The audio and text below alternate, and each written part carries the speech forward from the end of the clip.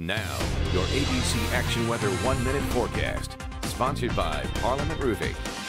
How you doing, everybody? I'm ABC Action News Chief Meteorologist Denis Phillips. Beautiful day across the area on Wednesday. Lots of sunshine. Started out on the cool side. Actually, we started out where we should be for this time of the year, in the 60s for most of us, even some upper 50s northern counties. But on Thursday, it begins to change. That same front that brought us cooler air is going to lift back north as a warm front, bringing in warmer temperatures. Because of that, our temperatures rise. So do rain chances late in the afternoon each day. I do think a little bit better chances this weekend. Certainly not any kind of washout material, but I do think the mornings will be dry, and the afternoons, especially after 3 or 4 o'clock, we'll be looking at a handful of showers, maybe even a storm, where I'll bump up rain chances to 40% on Saturday. And then by the middle of next week, that's when we're looking at the possibility of our next cool front.